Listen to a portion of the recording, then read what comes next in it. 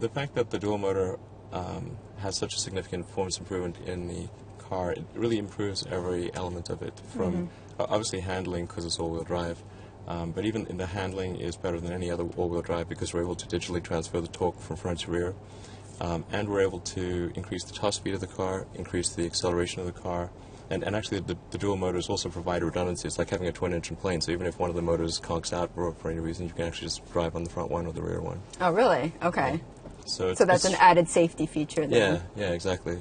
So a step change improvement, and then the range actually increases because, as we were talking about earlier, you can map the efficiency curves of both motors, and the efficiency improvements with the motors overwhelm the weight increase. But Elon, how is this going to, though, burnish the image of Tesla Motors as being eventually a car company that's for the masses, when you're actually introducing a car that's going to be more expensive? Yeah, this is not, this particular event is really about showcasing what electric cars are capable of. Okay. And showing that an electric car can be the highest performance car in the world. In fact, the performance version of the dual motor has an acceleration 0 to 60 time equivalent to one of the best supercars ever, which is the McLaren F1. So it goes 0 to 60 in 3.2 seconds, which will get pretty close to that, although we've got 4 people in the car plus a lot of camera equipment. Should we try that? Sure. Okay. Ready? All right, let's try it. Guys, are you ready? Are you guys braced? Okay. All right, here we go. All right. All right. Whoa. Did you see that person step aside?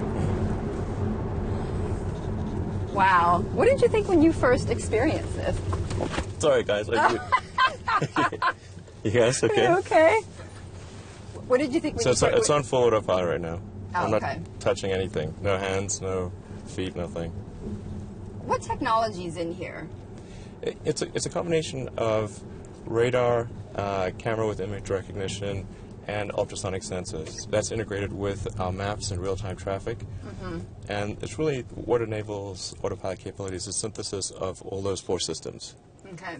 So when you were just accelerating back there, right? Like, let's say, and you saw that guy. It braked by itself, by the way. Yeah, I saw it, and I've seen that a few times. So we saw that person sort of like jump aside, right, when he saw you coming. So let's say you were accelerating that quickly, and an object flew in your way.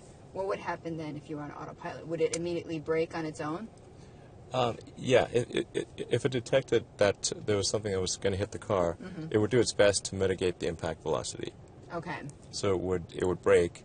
Now it's always possible. I mean, you can envision a scenario where if you're going, 60 miles down the road and something leaps in front of you, there's there's nothing you can do about it. Yeah, nothing. Okay. Under any circumstances.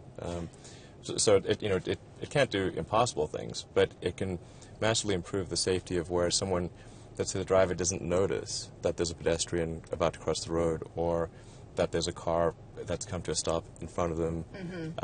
So in driver distraction situations, it could really be a lifesaver.